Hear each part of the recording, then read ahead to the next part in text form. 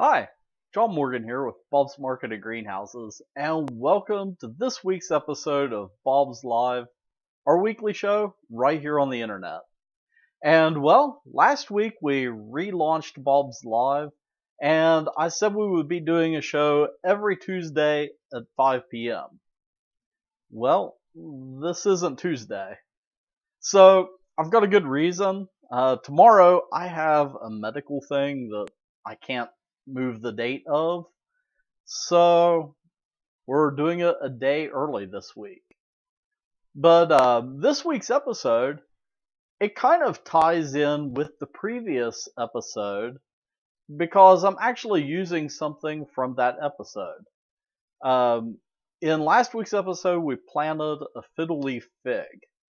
And I mentioned in the video that I was going to put rocks around the top of the fiddle leaf fig.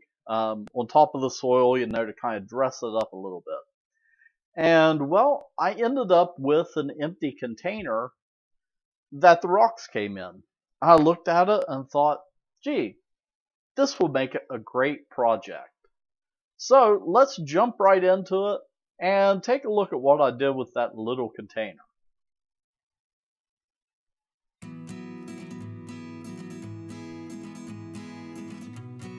Alright, so I am sitting here on the floor in my office with the fiddle leaf fig that we transplanted in the last video.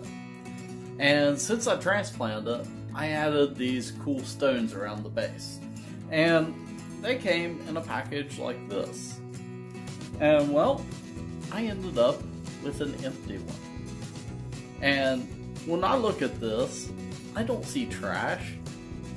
I see an experiment. I think I can make a little terrarium in this, and even though it's kind of scratched up, it'd still be a fun experiment. So where can I get the stuff for my terrarium? Well, just outside my office window. Alright, so people driving by probably think I'm crazy, but got some scrap paper here. And this moss looks really good. So I'm going to collect some of it.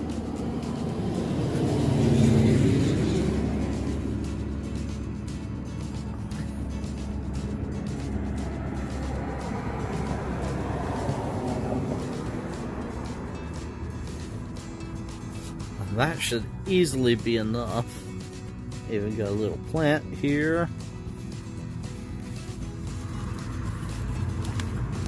I think I can rustle up some growing media of some sort, but this ought to be enough. Ooh, let's get some little stones. Some little decorative stones. I found this little stick here. That might make it interesting. And yeah, I think that's good. Alright, so I just ran next door and literally picked up off the dirt room floor some hydrofiber and a little bit of peat moss. And I think that's going to be great as a medium for my little homebrew terrarium here. So let's go ahead and start assembling this thing. And I'm also going to use in the bottom of it some of these leftover stones that I have. So that'll act as my my water basin in the bottom.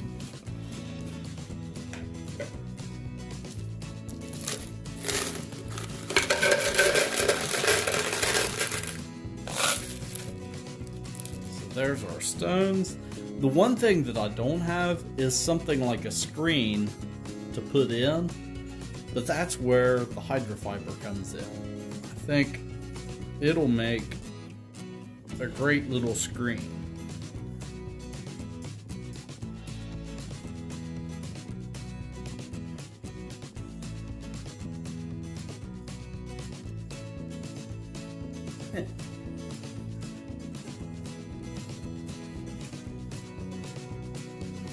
Okay. And then I've also got my spray bottle here.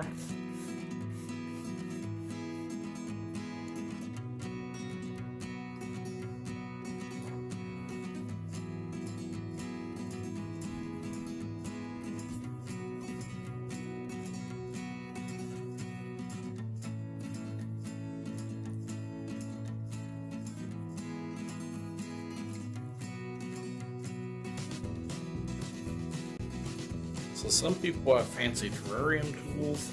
I don't.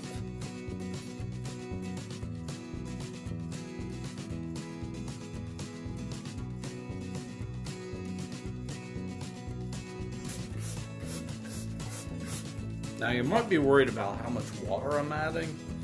What I'm going to do later is I might have to leave the cap off of this for a few days to kind of let it dry out and get the water level just right up.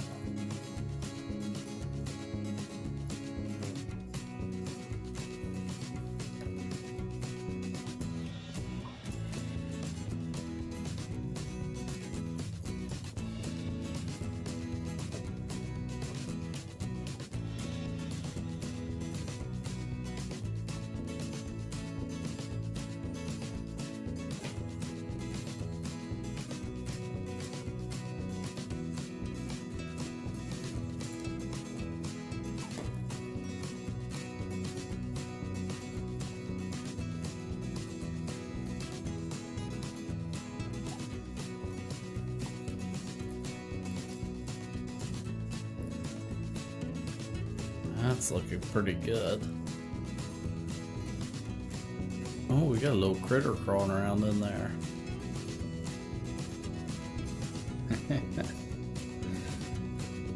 Okay, I thought about making like a little hill with this extra moss. I don't think that's going to be necessary, but I am going to add these stones in. Trying to make some little miniature landscaping. And also kind of hide the seams where I use multiple pieces of moss.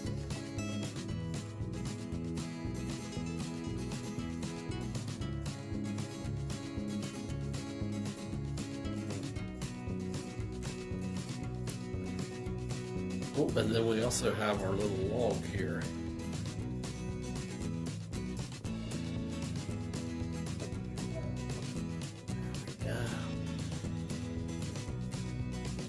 Okay, so I think that looks pretty good.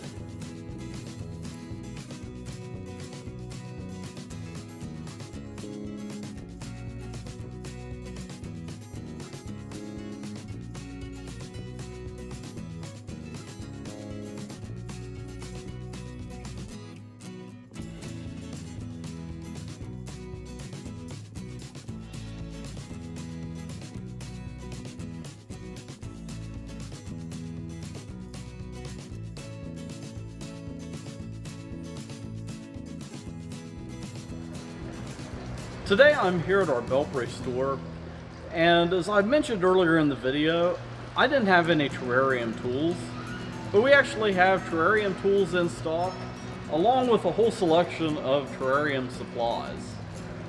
So stop by our Belpre store and check out this great selection of terrarium tools and supplies.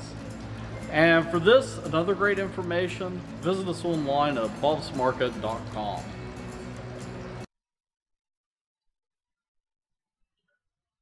Alright, so it has been a week since I created my little terrarium, and it's actually doing really well.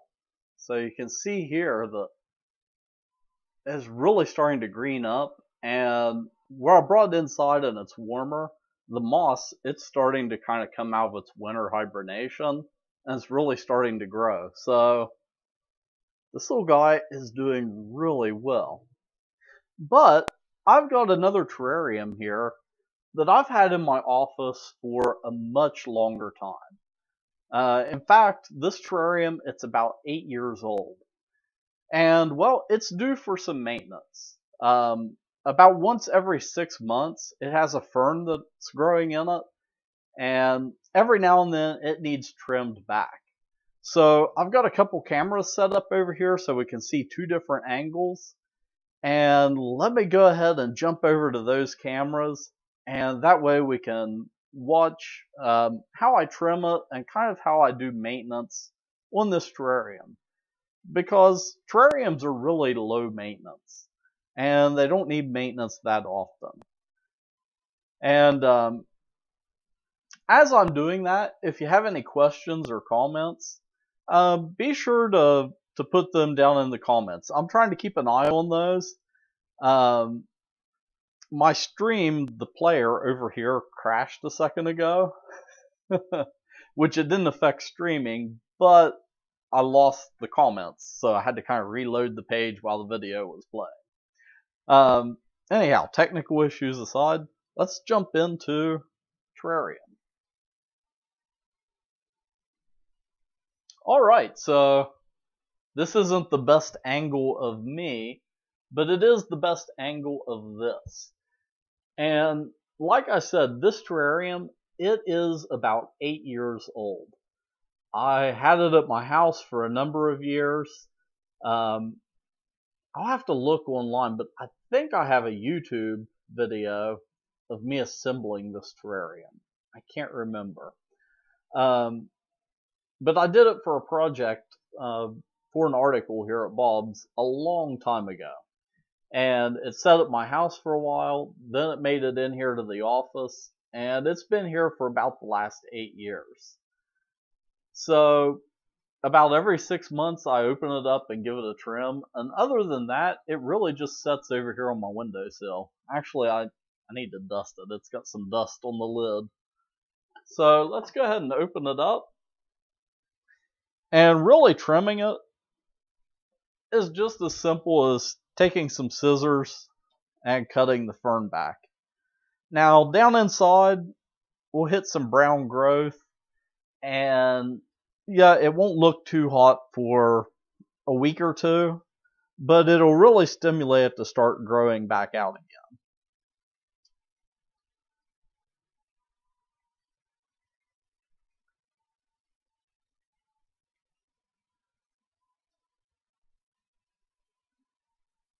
So I'm kind of doing the side toward the camera first, which, hey, I can spin it.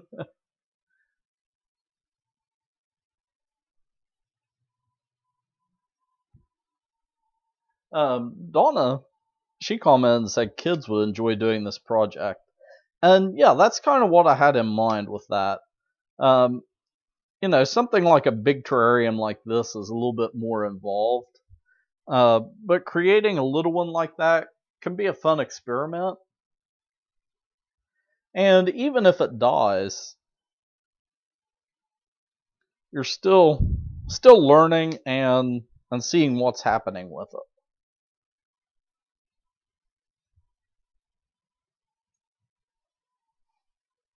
And opening up this terrarium in here, it is amazing because it smells just like a forest. Like if I close my eyes and take a whiff, I mean, I feel like I'm in the woods. That's so cool.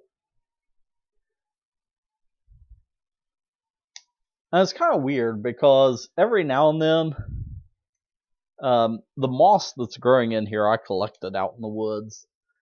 And periodically, I'll have little critters show up in this moss 8 years later. I'll have pill bugs and stuff hatch out, which is really cool. I mean, that there's still, you know, life like that in here this many years later. And it's pretty well sealed. I mean, the lid doesn't have any sort of plastic seal or anything like that. And it does lose water over time.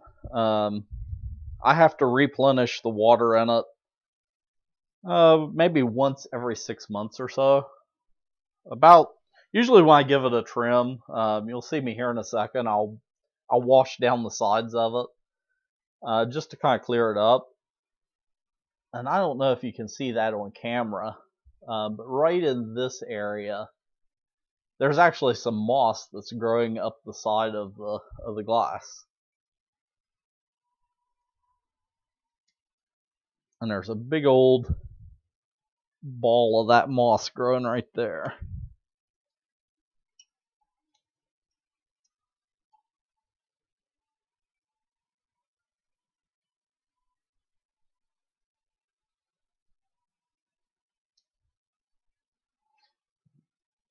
It's also interesting over the years that as the moss has grown, the amount of volume has sort of decreased because the moss is kind of working down into the soil, and it's growing out and dying, and then a new layer grows on top of it. But where it's less dense than the soil, I'm actually kind of running out of space. It's kind of growing up like this, which is kind of interesting. I didn't expect that result in the long term. And there's also kind of this big hill in the middle, which has formed as moss has grown up into the fern over the years. I do see some dryness there, which I'm going to address that momentarily. I do rotate it periodically. As I get growth like this, I'll rotate it in the windowsill so a different side of it is exposed to the light. But there we go. That looks pretty good. I mean, that really opened it up, and you can actually see into it now. It was just a giant green mass before. We don't want to trim all of the green away, because that's really where our new growth is going to come from.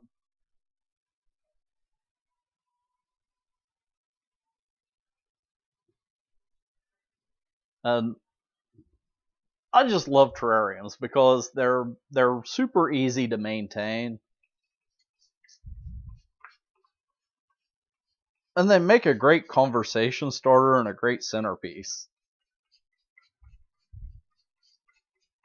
When people come into my office for the first time, like, one of the things that they tend to gravitate toward is, of course, my windowsill full of plants. But they'll look at the terrarium and go, wow, that's really cool.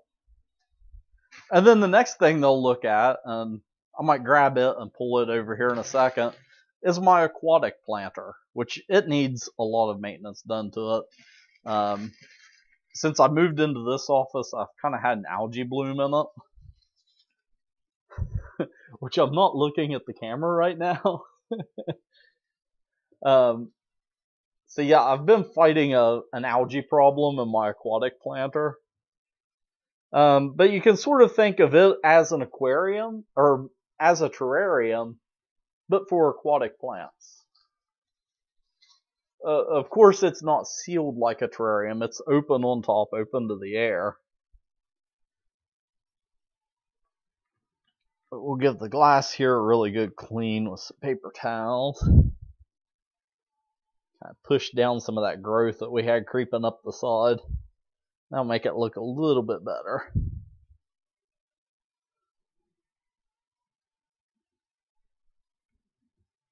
It doesn't have to be perfect, but I do like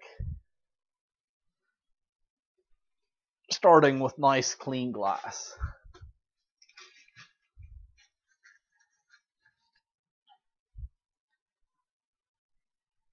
Which, as I showed in the video where I made the little terrarium, we do have a selection of terrarium supplies up at our Belpre store, and a great selection of terrarium jars.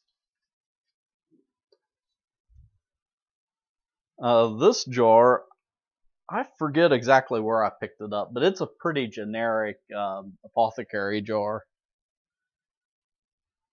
There we go. That looks pretty good. I think it does need a tad bit more water though, so I'm just going to open up my spray bottle here and just pour some in.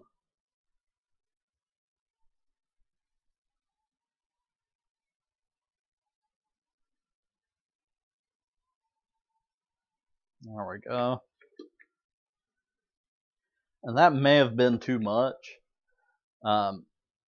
With a terrarium, it is easy to overwater them. So that's one of the issues with a terrarium, is moisture management and kind of maintaining the proper moisture level. I'll give you a spin to look at it. That's the side that I have facing the window. You can see how green it is. This is the side that I have facing away from the window. So what I'm going to do is when I set it back in the window, I'm going to put this side facing, and then set this side so it's facing in. And that'll kind of let the growth even out. But yeah, moisture is one of those things that's kind of hard to regulate in a terrarium. So with this, it's easy because, let me find the jar lid here and give it a little dusting. There we go. I could take this jar lid and kind of set it at an angle. So I can kind of set it like that. And if I do that for a few days, it'll kind of let the moisture level kind of equalize. And then I'll go ahead and close it. Which I'll start with it closed and see how much moisture I get inside. And then I'll probably crack it open for a little while and then close it and crack it. And kind of work its way back and forth until I feel that it's kind of at the right level. So you always have to kind of monitor those. And the same way with this, even though it's a little tiny jar, you know, the lid just unscrews and I can pop it open and set it off to the side like that.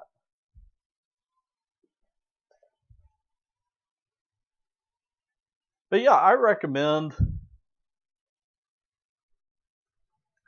grabbing some supplies and experimenting with terrariums.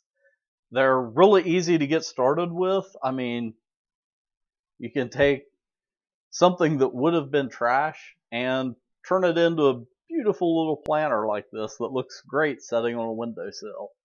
I mean, this, other than the cost of the rocks, which was like $3, I think, I ended up with a great little planter. So, yeah, go out, experiment, and build your own little terrarium. And if you have success with it, share the pictures and your story with me. It might just end up on our blog or in a video or something like that. So, well, that is all that I have for this week. Next Tuesday, as Grandma used to say, Lord willing, and the creeks don't rise, we're going to be doing this next Tuesday at 5 p.m. Oh, and before I go, remember that you can head over to our website at bobsmarket.com to register for a prize. So right now at the top of the screen, there'll be a little bar that pops up, and we're doing a drawing every month throughout this year to celebrate 50 years of Bob's Market. So you can head over there and sign up for a door prize. Or well, I guess it's not really a door prize. You can sign up for our monthly drawing. And well, until next time, keep growing.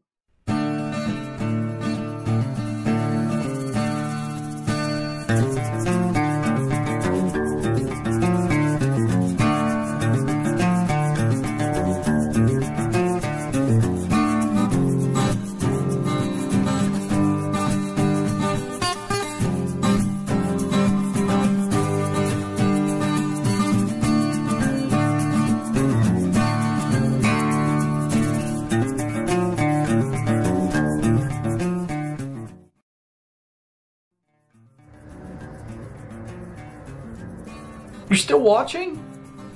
I'm done. Well, since you're still here, head over to bobsmarket.com and check out our website. We've got some really cool stuff over there, like the Keep Growing podcast. And if you're watching this on YouTube, go ahead and subscribe, smash that notification bell, and all that stuff. And yeah, I'll see you next time. Bye.